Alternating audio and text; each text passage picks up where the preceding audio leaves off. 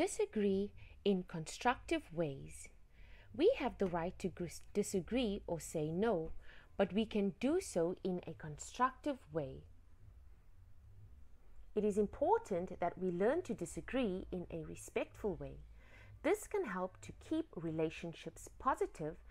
One way is to use the respect method when disagreeing with someone. R. Respect. Don't ignore or disrespect the person's idea or views. It is important to show respect.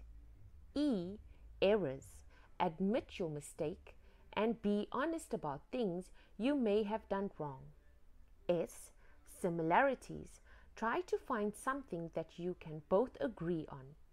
P. Personal. Don't take things personally. Remember, you are disagreeing with an idea, not the person. E. Ears.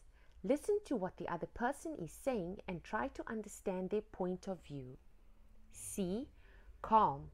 Stay calm and don't allow yourself to get angry and shout. T. Talk.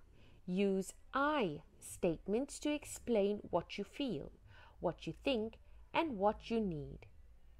Where to find help. There are times when we find ourselves in difficult situations and we need help. There is no shame in asking for help or advice. Apart from your friends and trustworthy adults, there are several helplines you can call for free advice and counseling. You can find their contact details in the telephone directory, on the internet, or at a local library.